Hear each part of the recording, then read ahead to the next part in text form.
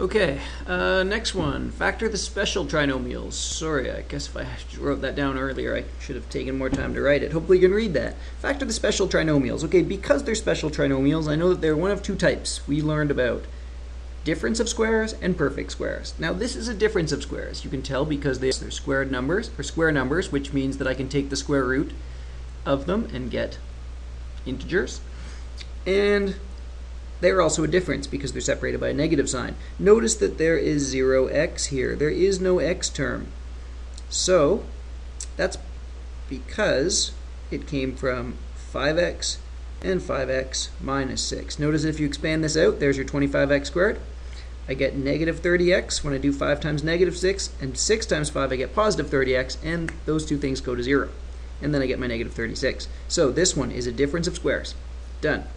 Next one. Now because it said factor the special trinomials, I know this is a special trinomial, so I know that this is going to be 5p plus 2 and 5p, whoops, not, these are both going to be minus in this case. They have to both be minus 2 in order to get that negative 20. Now how do I check to make sure this actually works right? Well, what you do is you do 5 times 2 and 5 times 2, and you add them together. So you get negative 10p, there's your negative 20p. So check, this is correct, but you should be writing it because the answer they want to see for your perfect squares. Okay, last one, difference of squares. Now this one has a squared and b squared, but that just means that this is 7a. That's what happens when you take the square root of that. And then you're going to minus 4b, and then this one is going to be 7a plus 4b. Again, difference of squares have the same bracket but different signs, whereas a perfect square has the same bracket with 9 in that bracket comes from this b value here. Okay, now this one is determine a simplified expression for area for this thing, which they say is not to scale. Okay, now there's a couple of different ways to do it. If you want, you can chop it like this and find this area in this area, or you can chop it like this and find that area in that area. But the easiest way to do it, because they give you these two dimensions and these dimensions, let's do a whole rectangle. So I'm just going to find this whole area, and then I'm going to subtract that area. Okay. So, area large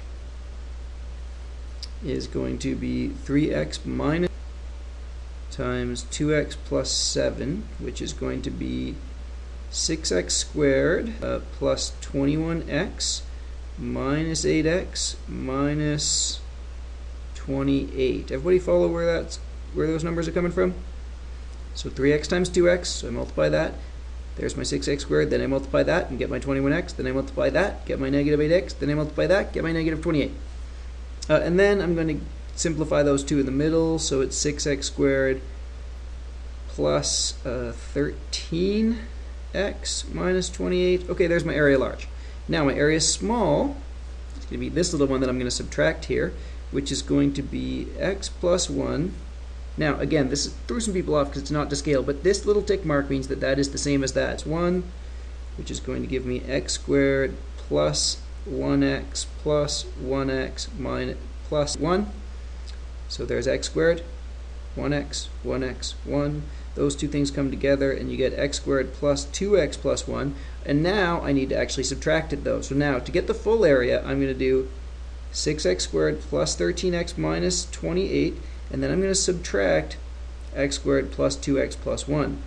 But because I'm subtracting this whole polynomial, I need to put it in a bracket. I'm going to subtract everything in here, which means I'm going to subtract x, subtract 2x, subtract 1. So 6x squared minus x squared is 5x squareds. 13x minus 2x's is 11x's. And negative 28 minus another 1 is negative 29. And that is an expression for the area.